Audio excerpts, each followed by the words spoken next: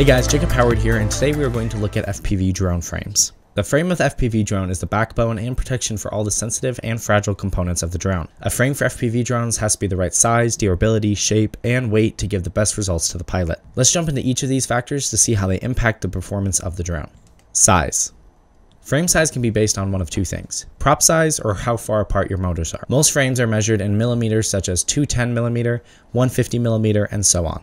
But for this course, we are going to be looking at frame size as it pertains to prop size, as in a 3-inch frame will accommodate 3-inch props, a 5-inch frame, 5-inch props, and so on. 3-inch frames and smaller are considered micro frames, 4-inch and up are considered mini frames. When looking for a drone frame, it's good to keep in mind what your end goal is. If you want to get into racing, there are certain frame attributes to look for, like it being lightweight and aerodynamic.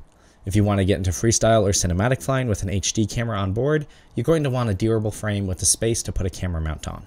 5-inch frames are very common and mostly what we will be building as this course progresses. Materials. Carbon fiber is the most common material used for FPV drones.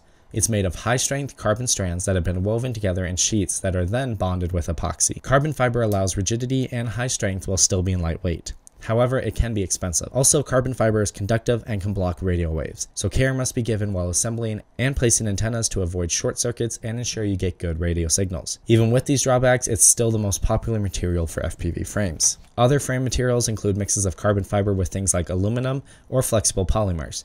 HDPE is a common material which weighs more than carbon fiber but is more flexible, which helps it hold up well in a crash. For starting out though, we recommend a carbon fiber frame. Styles. Frames come in lots of different shapes and sizes, the main shapes being X and H, with a few variations on both, such as the Hybrid X, Stretched X, Dead Cat, and True X. Each style of frame has advantages and disadvantages. Some, like the Dead Cat frame, will help to keep props out of view of your FPV and HD camera. Others, like the True X or Stretched X, have different centers of gravity and are better for racing. Hybrids are used more for freestyle and cinematic flying. The two main styles of drone frames that we will be focusing on are racing and freestyle frames. Racing frames tend to be more lightweight and more aerodynamic. Freestyle frames, on the other hand, are built more for durability and utility. There are other frame styles such as Y Tricopter, a 3-motor design, Hex, drone with 6 arms and motors, or even Octocopter, 8 motors and 8 arms. In this course, we will be focusing mainly on the X-style quadcopter drones. Unibody or separate arms. Most frames consist of a top and bottom plate, arms, standoffs, and hardware to hold them together. There are frames that have all these pieces separate, and there are others that have unibody designs where some of the parts are integrated into one solid piece, or unibody. The unibody design is oftentimes considered to be stiffer and stronger because there are fewer joints and thus fewer weak points, and sometimes make frame assembly more simple. One of the big downsides to a unibody is if an arm breaks, you're going to have to do a lot more work to fix it than you would if they were separate pieces. Weight. Frame weight is something to consider depending on what style of flying you're going for. If you're planning on racing, you're going to want a frame that is light as possible but still able to recover from a crash.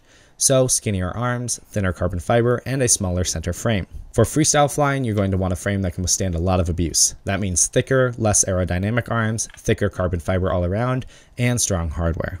Battery placement. Battery placement is largely determined by what kind of frame you get. Most racing frames will have the battery slung on the bottom. This helps improve cornering and handling because the weight is under the center of gravity. One of the drawbacks to an underside battery is it's more exposed in a crash and prone to get damaged. Freestyle frames normally have the battery mounted on top of the frame. This helps protect the battery in a crash. Pods.